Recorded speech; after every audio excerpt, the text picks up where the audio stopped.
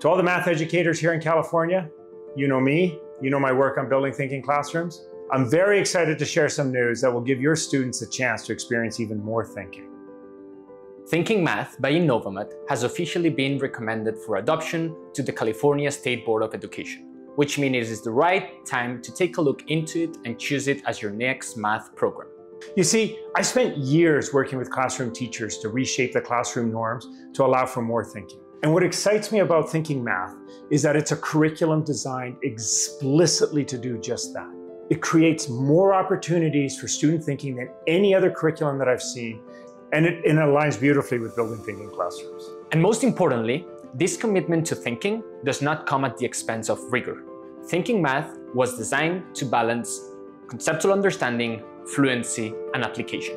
We also know that change does not come from materials alone. It comes from you, the teachers. That's the reason that behind Innovamat, there's a large team of math coaches working alongside the teachers in your district, providing professional learning throughout the entire school year.